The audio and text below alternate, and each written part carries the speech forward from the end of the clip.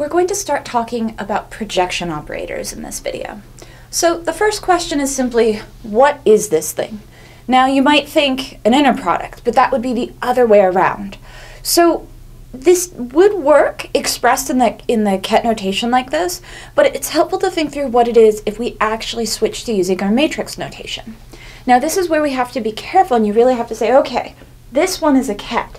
A ket is a column. 1, 0.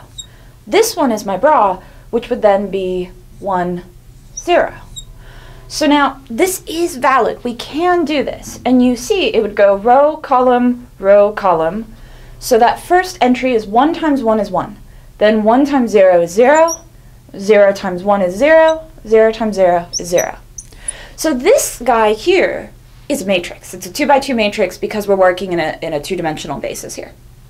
So we call this a projection operator.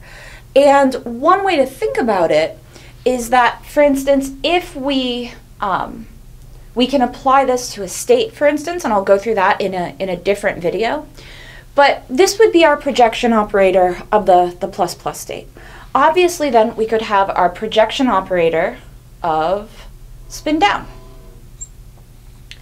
And so again, we can think about this in the matrix notation. That would be 0, 1, and then 0, 1. So if we go and multiply that out, the first row will both be 0, and then 0, 1. So again, 2 by 2 matrix. Now there's something kind of magical that happens here. If I add these two things together, and note that these are the only two possible combinations if we're working in spin up and spin down. If I add these together, and it gets a little bit tricky to make sure that the plus that's on the outside is clearly not part of one of the states, what is this going to equal? Well, it's this plus that. If we think about this as a 2 by 2 matrix, what's up here? 1 plus 0. Here, 0 plus 0. Here, 0 plus 0. 0 plus 1.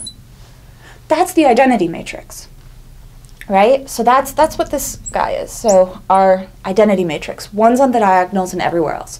This is actually a general idea that if we sum up all of the pieces that look like this in whatever system we're talking about, for spin 1/2, there's 2 possibilities. For spin 1, there'll be 3 possibilities.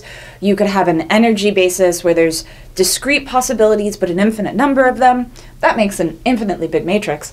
As long as you add them all up, it will work out this way. And notice that in this case, we're working in the z basis. These were our spin up z, spin down z, and this is our z basis, but this is going to be a general idea that we can use mathematically. So another way to write this is if we sum over all possible basis states. So there's different ways to write it. I'll write it this way.